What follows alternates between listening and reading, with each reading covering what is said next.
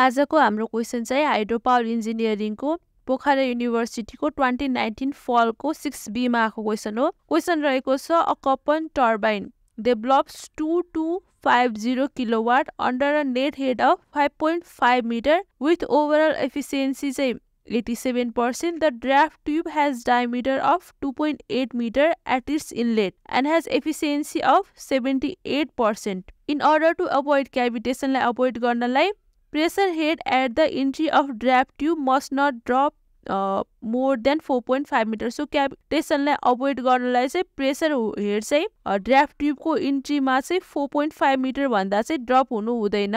Below atmospheric, calculate maximum height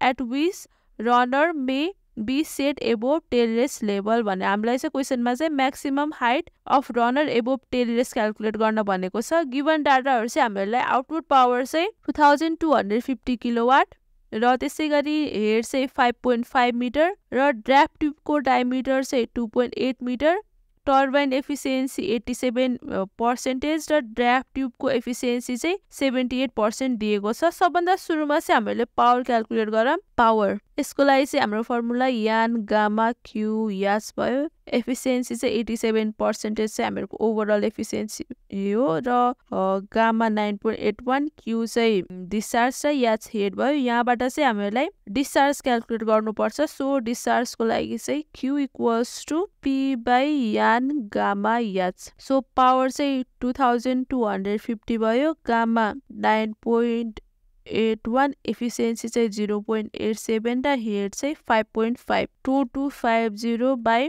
9.81 into 0.87 into 5.5 गर्दा चाहिँ हामीहरूको डिस्चार्ज 47.932 मिटर आयो. सलिड हामीहरूको डिस्चार्ज चाहिँ 47.932 मिटर क्यूब पर सेकेन्ड चाहिँ हामीहरूको डिस्चार्ज आयो. Again Q1 equals to A1 into V1. यहाँबाट चाहिँ हामीले V1 क्याल्कुलेट गर्नुपर्छ. Q1 भनेको हामीलाई थाहा नै छ, भर्खर क्याल्कुलेट गर्छौँ. 47.932 इन्टु इक्वल्स टु एरिया भनेको चाहिँ पाइडी स्क्वायर बाई 4 र V1 थाहा छैन. यहाँबाट चाहिँ 47.932 इक्वल्स टु पाई इन्टु हाम्रो डायामिटर चाहिँ 2.8 मिटर चाहिँ हामीहरूको ड्राफ्ट ट्युबको डायामिटर छ. त्यो डीको ठाउँमा 2.8 को स्क्वायर बाई 4 इन्टु V1. यहाँबाट चाहिँ V1 क्याल्कुलेट गरौँ. So 47.932 equals to pie into 2.8 को होल स्क्वायर बाई 4 इन्टु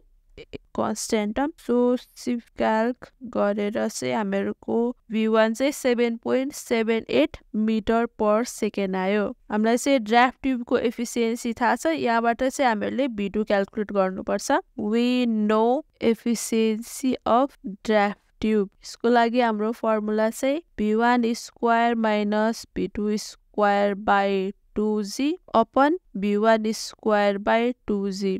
यहाँबाट चाहिँ 2G क्यान्सल आउट हुन्छ. जसले गर्दाखेरि चाहिँ अब एफिसिएन्सी अफ ड्राफ्ट ट्युब चाहिँ 78%. सो 0.78 इक्वल्स टु V1 चाहिँ 7.78 को होल स्क्वायर माइनस V2 को होल स्क्वायर बाई 7.78 को whole square.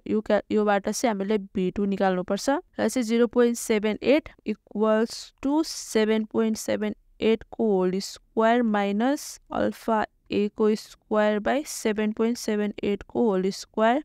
Shift calc 0 equals to हामीहरूको V2 चाहिँ 3.649 मिटर पर सेकेन्ड आयो. अब चाहिँ हामीले maximum height of runner above टेलरेस calculate गर्नुपर्छ. यसको लागि चाहिँ हामीलाई बर्नोलिज इक्वेसन लाउनुपर्छ from Bernoulli's. So from Bernoulli's equation चाहिँ P1 by gamma plus V1 square by 2G plus HS plus Y equals to P2 by gamma plus P2 square by 2G plus HF. So हामीहरूको P2 by gamma चाहिँ PA by gamma plus Y ले replace हुन्छ. त्यो replace गर्दाखेरि चाहिँ हामीहरूको अब equation P1 by gamma plus V1 square by 2G plus HS plus Y equals to PA by gamma plus Y plus P2 square by 2G plus HF. So हामीहरूको HF चाहिँ 0 हुन जान्छ, जसले गर्दाखेरि चाहिँ अब हाम्रो P1 by gamma equals to चाहिँ minus P1 square minus P2 square by 2J minus HS हुन्छ। YY चाहिँ कटिहाल्यो, HF 0 भइहाल्यो, अनि यो पार्ट पनि जान्छ, जसले गर्दाखेरि चाहिँ हामीहरूको बचेको पार्ट चाहिँ यति हुन्छ। यहाँबाट चाहिँ हामीलाई HS निकाल्नु पर्ने हुन्छ। HS equals to P1 HS equals to यसलाई उता लगाम, गर्दाखेरि चाहिँ B2 square minus P1 square by 2G minus P1 by gamma भयो। हामीसँग V2 र V1 को भ्यालु छ, सो V2 भनेको चाहिँ 3.649 को होल स्क्वायर माइनस V1 चाहिँ 7.78 को होल स्क्वायर बाई 2 into 9.81। अब हाम्रो चाहिँ यहाँनिर क्वेसनमा के भनेको छ भनेपछि pressure head at entry of draft tube must not drop more than 4.5% 4.5 metre भन्दा चाहिँ ड्रप हुन हुँदैन भनेको छ, जसले गर्दाखेरि चाहिँ P1 by gamma चाहिँ हाम्रो 4.5 हुन्छ। अब यो क्याल्कुलेसन गरौँ, जसमा चाहिँ हाम्रो 3.649 को होल स्क्वायर माइनस 7.78 को whole square by 2 into 9.81 plus 4.5 यो क्याल्कुलेट गर्दा चाहिँ हामीहरूको 2.09 मिटर आयो। देयरफोर हामीहरूको maximum height of runner above टेलरेस चाहिँ 2.09 मिटर हुन्छ। सो आजलाई यति नै, थ्याङ्क यू। सो केही कन्फ्युजन भयो भने तल कमेन्ट गर्नु होला र हाम्रो च्यानललाई लाइक र सब्स्क्राइब गर्न नबिर्सिनु होला। Thank you.